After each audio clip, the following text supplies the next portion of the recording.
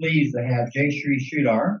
She is the past president of the Rotary Club of Madras, which is the third oldest club in India. It's the oldest club in South India. And they say that in South India, all of the clubs come out of one club. Some other Rotary clubs in South India, which is a very expansive area. And it's in the city of Chennai, which is the old name or the new name for Madras. But I'm just going to give you a few statistics, and then I'm going to let her have her own presentation. She's been the chair of the Women's Employment, Empowerment, Education, and Training Centers. They do 1,200 women and girls a year. And I figured it out for the 35 years that she's been working at this project. It's 166,000 women and girls that have been trained, given certifications, and actually access to equipment, sewing machines, and all kinds of things that they need to sustain themselves. She's a media consultant. She does works with a number of different TV stations in content creation, and also short films creator and editor at the same time. She's very, very busy. But to her club, the Rotary Club of Madras, just want to give you an idea of the scale of the global grants that they're doing. This is not a challenge for our club, but just give you an idea. On their 3H grants, they helped build a children's hospital, $680,000. They built a polio rehab center, $500,000. These are all not rupees, but US dollars. And they had a project which is just started. This is for water harvesting for 100 schools that had no water. And that's going to be over 100,000 students that were served by that. They wanted us to be the international partner for that, and it's just too soon to get into the cycle. But it's just amazing the size and scale of what this club is doing. And so this is with 280 members. They're doing these kinds of global grants. And also they're collaborating now more internationally. But out of that club, 18 district governors. They've sponsored 22 clubs, besides all the legacy for the others. But they also have a number of have 27 Interact clubs and 10 Rotaract clubs. That's for 280 members. That is a busy, busy club. Let's give them a round of applause. Good afternoon to my dear friends of the Rotary Club of Washington and the guests. It's a wonderful moment for me to stand here and talk to you. I have a lot of my Indian club members who are logged in. I can see some of them.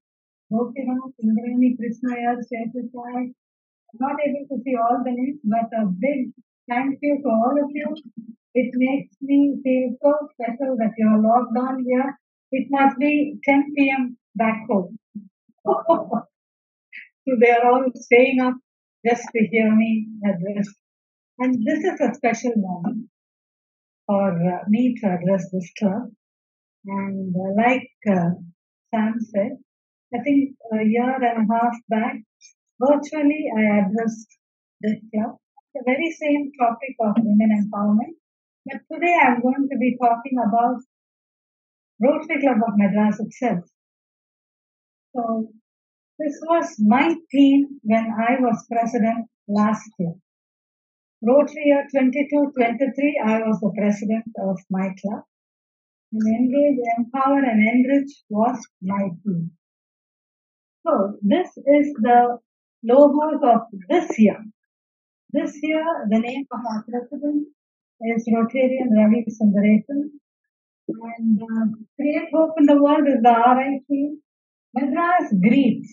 That is the symbol of, that is the logo of my Rotary Club of Madras. And it says we were chartered in 1929. I was the 94th president. This year is the 95th year, and that is what that logo says. It says 95. The other logo says building responsible communities, and that is the theme of this year for Rotary Club of Madras. So that's where I come from Chennai, which is in the southern part of India. A lot of you may be knowing New Delhi, a lot of you may be knowing Bombay. I'm sure many of you would have heard of the city called Madras, which is as famous and it is on the coast of the Bay of Bengal. The same city called Madras now has a new name called Chennai. So that's where I come from. And yes, so a little bit about my city before I talk about the club. So Chennai, as per Madras, it's a 384-year-old city. And as the slide shows, it was founded in the year 1639. The city was created by East India Company. They used it as a base for their shipping and trade and other business interests. In a place called Fort St. George, that was the place which was first built by the East India Company, and that is the place where they started having their operations, and from there they expanded, and all the smaller villages around Fort St. George came together, and today we are a sprawling metropolis. And a modern day Chennai looks like this, like in the pictures.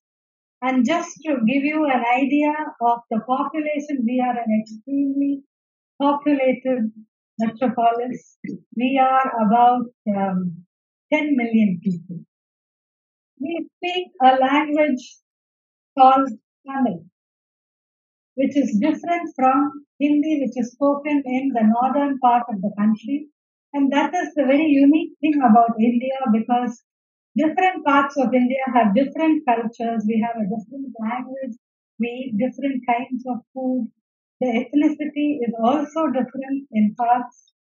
And that in the black, uh, what is written in that black slide, in that black part, that is the Tamil language. So the language has also a spoken component and it has got a written component also, and it is one of the oldest languages known to mankind. So we don't know from when because 2000 years back poetry has been written and it is available for us to read. So we don't know when the language actually came into being. So that is a Tamil word. We are known for art, craft, silk, dance and music and a warm-hearted people. So I would like to take this opportunity to extend a very warm welcome to all of you to my city of Chennai. Rotary Club of Madras will be glad to look after you, take you around to some of these places. Do join us. Yes. It is also the home to a very big IT industry, and we have a huge automobile industry in Hyundai, and they have the biggest manufacturing plant in Asia, Nissan. Everything is located in this city. It is also considered the healthcare capital of India. Like I said, this city was created by the British 300 years back, but the things around the city are much older. Like we have monuments in a place called Mahabalipuram, where the monuments are the archaeological department has dated them as 580 to 630 AD. So it is that old. So there are temples, we have the longest beach, and these temples again are about 1,000 years old. So the city may be 300 to 400 years old, but the history is there long before that. So that is the unique aspect of Chennai, where I come from. So these are some of the things which I wanted to show you. The colonial past that we have. We have It is part of our history. And whatever buildings you see here, they are still there.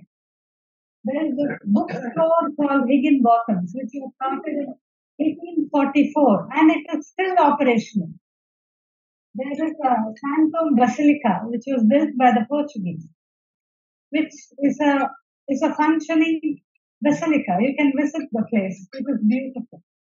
And the Fort St. George, which was built by the British, that is where the current head of the state of Tamil Nadu government, they work from there. It is the central secretariat for the state government. So all these buildings are still there. They are very much there for us to go and visit. And it is a legacy. It is a history which, as a citizen of my city, we are all very proud.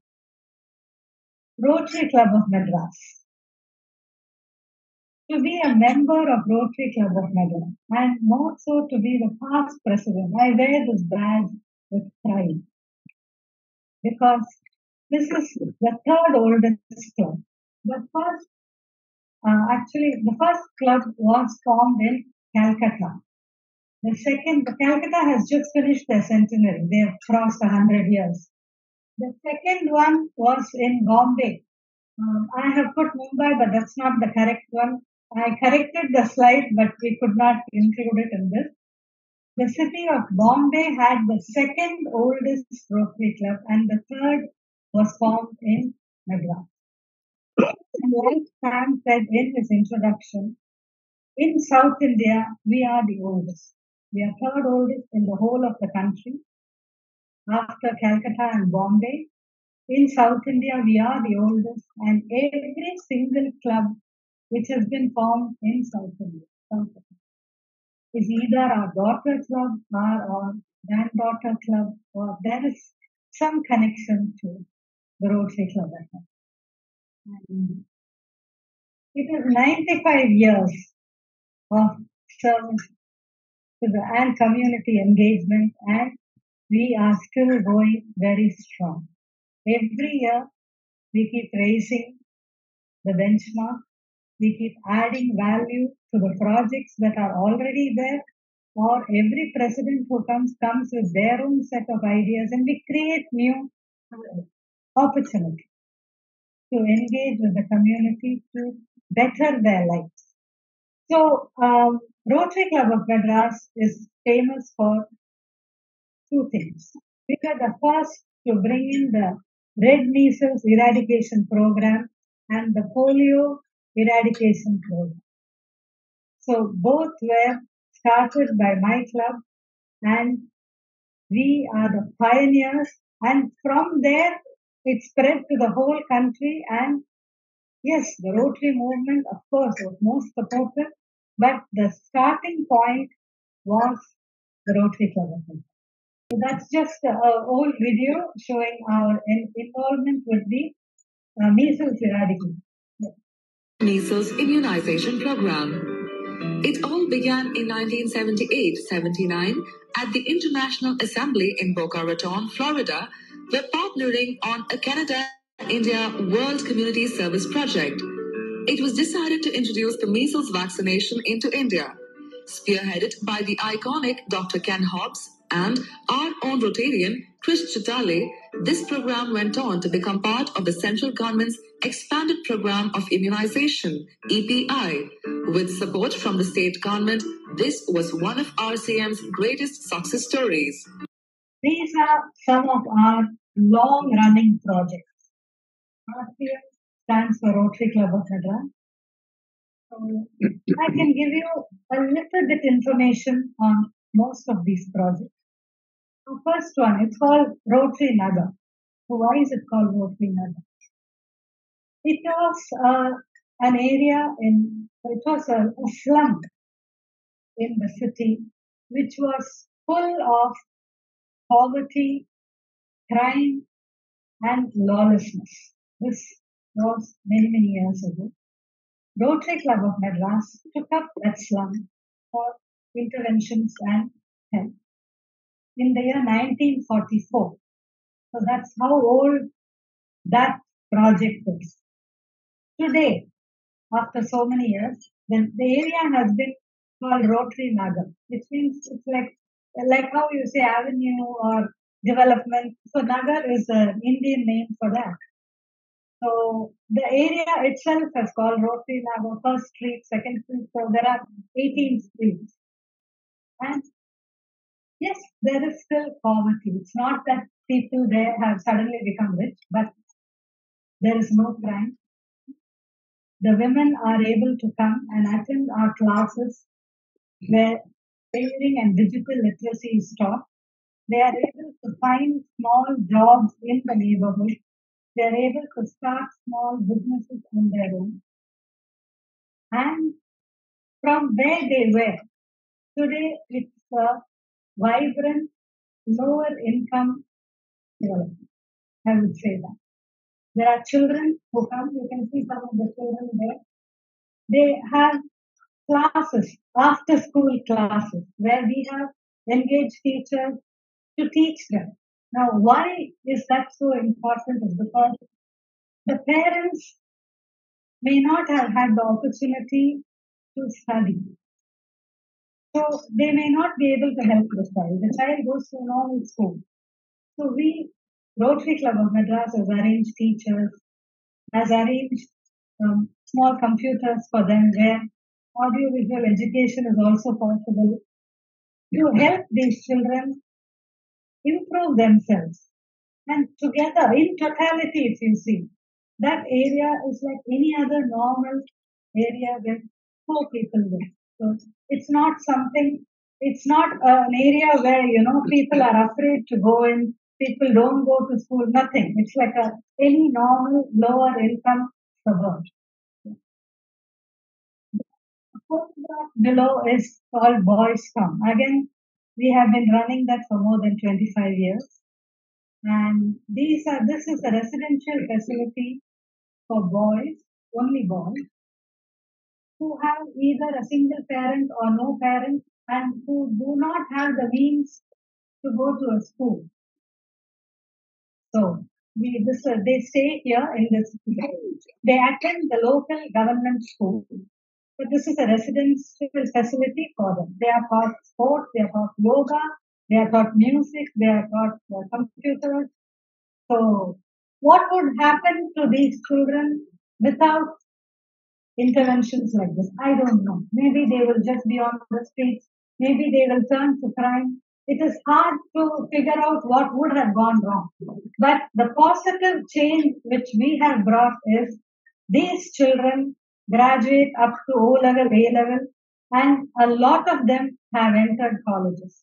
We also have a scholarship program. Many of them have gone to colleges and we are able to help them pay their fees. Because once he does that, he can get a job. And, that's a whole new life for him, which he would not have had access to otherwise. And that photograph is my favorite subject, which is women empowerment. Who are these women? Again, these are women who could not study beyond class 10. We would call that O level, is equivalent to class 10 in my country. So why were they not able to go to school beyond that? Economic reasons, social reasons, many reasons. But today we are able to bring them, teach them skills, vocational skills, where you teach them tailoring, you give them a sewing machine, she can run a business. She does stitching, she has a small business, that's okay. For them to get a job in mainstream is very difficult. However, we also run a digital literacy center where every person whom we train has been able to come to job. So there are, different capabilities. Those who are good in this kind of tailoring, they are able to run a business, earn some money, and they need the money. They belong to an economic strata where the money that they earn is their livelihood. A lot of them are single women. And Just tell one thing, then before I change this slide. In India, we do not have social security. We do not get a rupee from the government to support you economically at any stage. So these are all people who do not have access to any other source of funds but for interventions by organizations like us, maybe some other NGOs, but I think Rotary is doing a very good. So we are very systematic, and our interventions have been successful. And I would like to place on record the numbers that Sam said. We are training about 1,200 women every year, and that project is 35 years old. So my year as president was last year, and my focus area, it was no surprise, no gifts for guessing that I would only do something for women. All my club members had told me, so your team is going to be about women. I said yes, it is. It is women, but I was also wanting to do something in the area where it was needed most, health. Now, why health? Because demographically, Indian cities, or a lady like me, you see, I don't represent the actual Hindu. If you go 50 kilometers outside of my city, the whole landscape changes. It is rural India. Now, how many of these rural women have access to health? And preventive health is something that they cannot think of. Everybody goes to a hospital the moment they are sick, but then that's too late.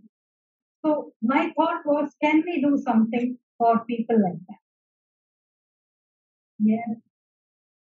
So undetected breast and cervical cancer remains a major cause of mortality among rural women. Why? Because, as you all know, cancer early detection is the key for survival. By the time a person actually realizes that she has breast cancer or cervical cancer without screening, by the time she realizes she is in stage 3, where they do not have the wherewithal for medical care, they can't pay. And it's too late. You have missed the opportunity. The early detection window is the best thing that you can do in a cancer treatment. You have to pick it up there and do something. Now, there is no free mammography available in many parts of the country. And if you ask them to, if it's paid mammography, it is like around, say, $40 for a mammogram. To earn that money, for them, it's very difficult. To set aside that money. Yes, they all earn money, they work every day, but they work, they eat, and the rural part of the country does not offer you jobs with huge pay packets. Nothing. It's like very every day you make a small sum and you manage your life. There is no way they are going to collect this money, go to a mammogram place, pay it, and get it with it. It's very. So the cost to individual and infrastructure also is not available. So what did we do? We identified the most backward district. If you see, Chennai is the yellow dot on top. Further down south, we identified a place called Devakotai. It's so ironical because Devakotai in English, if I translate it, it means fortress of the god.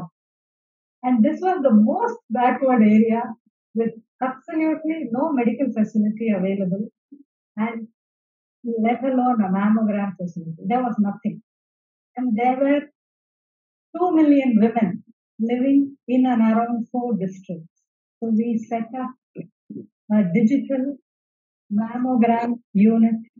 That's the only way you can ensure preventive care. Otherwise, they are never going to go and get themselves sick. So we got a CSR donation from one of the largest banks in India. It's called the State Bank of India. And let me explain CSR. In India, every organization, every business which makes a profit gives a small percentage of that in the name of corporate social responsibility. That is called CSR. So those funds are available, and only thing they do a full study as to where the money is going, how it's going to be done, how it's going to be run. So we set up a free digital mammogram, and that's the message. And the medical partner in this project is Adaya Cancer Institute, which is again one of the most famous institutes in the country. And these are some of our beneficiaries.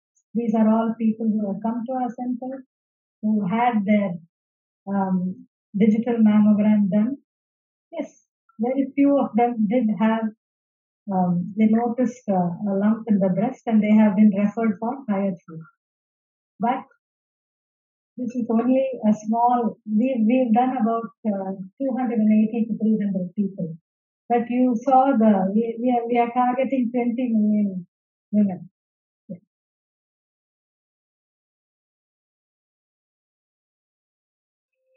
Yes.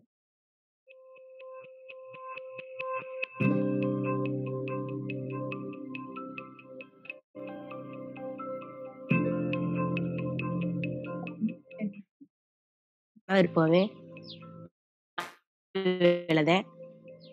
விவசாயம் பண்றோம், ஆடு மாடு வச்சிருக்கோம், பால் கறந்து ஊத்துறோம். ஆஸ்பத்திரிக்கோ குழந்தைகளுக்கோ எனக்கோ பார்க்க போறதுன்னா ரொம்ப கஷ்டம். அடுத்தவங்கிட்ட வாங்கி தான் போகணும். இதே என்னுடைய நிலைமை. வருமானங்கிறது எங்களுக்கு மாச வருமானங்கிறது எதுவுமே இல்லை. என் கணவர் சம்பளமே. என்னுடைய ரோல் வந்துட்டு இங்க தேவக்கோட்டை டிஸ்ட்ரிக்ட்ல ஒவ்வொரு ஏரியாலையும் ஒவ்வொரு பெண்களுக்கு மெயினா வந்துட்டு பெண்களுக்கு மார்பக புற்றுநோய், கர்ப்பப்பை வாய் புற்றுநோய்க்கான வந்துட்டு கிரியேட் பண்றதுதான். பிரஸ்ட் கேன்சர் வந்துட்டு அறிகுறிக்கு வெளியே தெரிய வர்றது அப்படின்னு வந்துட்டு அதோட அறிகுறியே தெரியும். ஆனா வந்துட்டு முதல் ஸ்டேஜ்லயே எப்படி கண்டுபிடிக்கிறதுன்றத நாங்க சொல்லிக் கொடுக்கறதா. அதுக்கான அறிகுறிகள் என்ன இருக்கும், ஃபர்ஸ்ட் ஸ்டேஜ்லயே எப்படி கண்டுபிடிக்கிறதுன்ற அவேர்னஸ் கிரியேட் பண்ணுவோம். வந்துட்டு தெரியாத மக்களும் நிறைய விஷயங்கள் தெரிஞ்சுக்கிறாங்க. அவங்களும் வந்துட்டு அந்த இடத்துல அட்டன் பண்ணாதவங்களுமே வந்துட்டு அவங்க பக்கத்துல இருக்கிறவங்களுக்கு போய் சொல்றப்போ நிறைய பேர் அன்னைக்கு அட்டன் பண்ணாதவங்களும் நெக்ஸ்ட் டே வந்துட்டு இதை பத்தின தெரிஞ்சுக்கிட்டு நாங்க இதை கேள்விப்பட்டு இந்த சென்டருக்கும் வராங்க. இதுக்காக எங்களுக்கு மேமோகிராம் மிஷின் வந்துட்டு ப்ரொவைட் பண்ண ரோட்டரி கிளப்க்கு ரொம்ப நன்றி. எனது ஊர் வந்து சருகணி கிராமம். கிராமத்தில் உள்ள நாகமத்தின்ற ஒரு கிராமம் இது. இப்போ பார்த்தீங்கன்னா என் கணவர் வந்து கூலி வேலைக்கு தான் போகிறாரு. நான் 100 நாள் வேலைக்கு தான் போகிறேன். ஒரு ஹாஸ்பிட்டலுக்கு போகிறது இருந்தால் கூட அதுக்கேற்ற மாதிரி வருமானம் எங்களுக்கு ரொம்ப கம்மி தான். அதுக்கேற்ற வருமானம் எங்களுக்கு கிடையாது. சாதாரண மதுரைக்கு போயிட்டு வந்தாவே, ஹாஸ்பிட்டலுக்கு போனாவே ஒரு நபருக்கு 400 ரூபா கிட்ட ஆகும், சாப்பாடு செலவு எல்லாமே. கணவர் மனைவி போனாவே 800 ரூபா ஆகும். எங்களுக்கு என்ன பண்ணுறது எப்படின்னு தெரியல. எங்கள் ஊரில் வந்து கேன்சரை பற்றி முகாம் ஒன்று நடத்தினாங்க. அதை பற்றி எனக்கு விருப்பம் இல்லை. ஆனால் அவங்க சொல்கிறதப்போ கேட்குறப்போ எனக்கும் அந்த ஆர்வமாக இருந்துச்சு. அதை பற்றி நான் கேட்டு அதில் உள்ள பலனை நான் அறிஞ்சிக்கிட்டேன். அவங்க எப்படி கேன்சரை பற்றி சொல்லி கொடுத்ததை, மார்பகம் கேன்சர், கருப்பை உள்ள கேன்சர், அதனால என்ன நமக்கு பாதிப்பு இருக்குது, அது எல்லாமே எங்களுக்கு சொல்லி கொடுத்தாங்க. அது எங்களுக்கு நல்ல பலனுள்ள இருந்தது. கிட்ட மாதிரி நானும் ஒரு சிலருக்கு நான் சொல்லி கொடுப்பேன். வருஷத்துல கிட்டத்தட்ட நாங்க 4600 பெண்களை வந்து வாய் மார்பகம் கர்ப்ப ஸ்கிரீனிங் பண்ணிருக்கோம். அதுல வந்து கிட்டத்தட்ட நீங்க பாத்தீங்கன்னா மேமோகிராம் அப்படின்ற மார்பகம் புற்றுநோயை கண்டுபிடிக்கிறதுக்கு ரொம்ப ரொம்ப முக்கியமான ஒரு பரிசோதனை. நம்ம வந்து 40 வயதுக்கு மேல 60 வயதுக்குள்ள பெண்களுக்கு தான் அந்த டெஸ்ட் நம்ம பண்றோம். இங்க தேவக்கோட்டையில பாத்தீங்கன்னா அந்த மாதிரி 40 வயதுல இருந்து 60 வயதுக்குள்ள பெண்கள் வந்து கிட்டத்தட்ட 2687 பேர் இருக்காங்க. ஆனா இந்த ஒரு வருஷத்துல அந்த 2687 பேர்ல நம்ம ஒரு 81 பெண்களுக்கு மட்டும்தான் அந்த மேமோகிராம் எடுத்திருக்கோம். அதுவும் இங்க இருந்து நாங்க புதுக்கோட்டையில இருக்கிற எங்களோட இன்னொரு சென்டருக்கு அமைச்சுதான் எடுத்திருக்கோம். மிச்சம் கிட்டத்தட்ட 2500 பெண்களுக்கு வந்து நாங்க மேமோகிராம் வந்து எடுக்க முடியல. நாங்க சொல்லிட்டு தான் இருக்கோம். ஆனா அவங்களால இங்க இருந்து புதுக்கோட்டை போக முடியல. அதுக்கான காரணம் பாத்தீங்கன்னா இங்க இருக்க பெண்கள் எல்லாமே வந்து டெய்லியும் வேலைக்கு போய் டெய்லியும் சம்பாதிக்கிறாங்க. சோ இங்க மேமோகிராம் நாங்க கேட்ட உடனே ரோட்டரியில இருந்து எங்களுக்கு அந்த மேமோகிராம் கொடுத்தனால இங்க இருக்க பெண்களுக்கு வந்து லாஸ் ஆகிற சம்பளமும் அவங்களுக்கு மிச்சமாகும். பிளஸ் இங்க இருந்து புதுக்கோட்டைக்கு மதுரைக்கு போயிட்டு வரும்போது அவங்களுக்கு ஆகக்கூடிய பஸ் ஃபேர் செலவும் அவங்களுக்கு மிச்சமாகும். சோ மேமோகிராமும் ஃப்ரீயா எடுக்கலாம்.